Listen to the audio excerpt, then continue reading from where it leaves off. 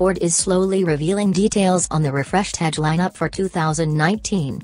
After debuting the ST version earlier this year, the automaker is showing off a new Titanium Elite appearance package.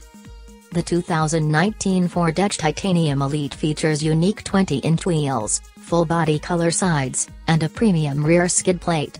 The model makes its official debut at the Chicago Auto Show this week.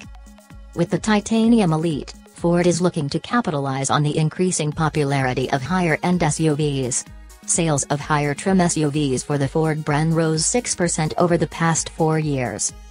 During this same time, Ford experienced an 8% bump in sales of higher-trim Edge models, including the Titanium and Sport.